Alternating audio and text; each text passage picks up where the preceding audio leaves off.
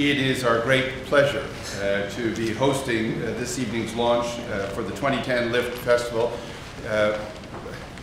I've been the High Commissioner here now for going on 4 years. We have been as a family, my wife and I, Donna is a trustee of LIFT. I'm not a trustee. I feel as though I am a trustee.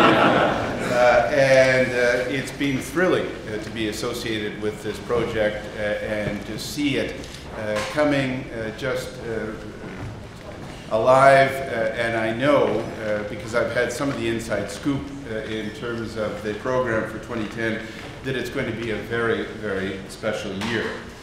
The arts broaden horizons and sustain the spirit, but they also stimulate new ideas and raise aspirations. They educate.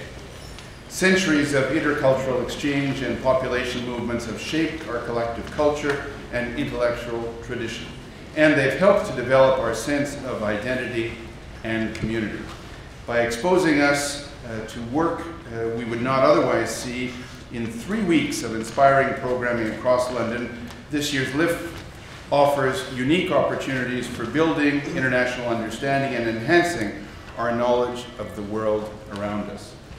I am, and you won't be surprised to hear this, particularly pleased that there's going to be such a strong Canadian showing at this year's festival, with works of remarkable scale and range.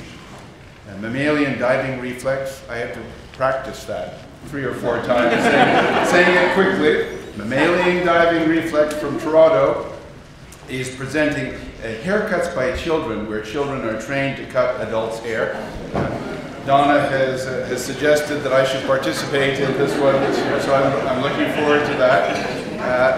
And I should also say that actually I had heard of mammalian diving reflex before the LIFT Festival, because we have a family that has been involved with the arts for many, many years, and our niece has worked in the past with mammalian diving reflex in Toronto, so really looking forward to seeing that one.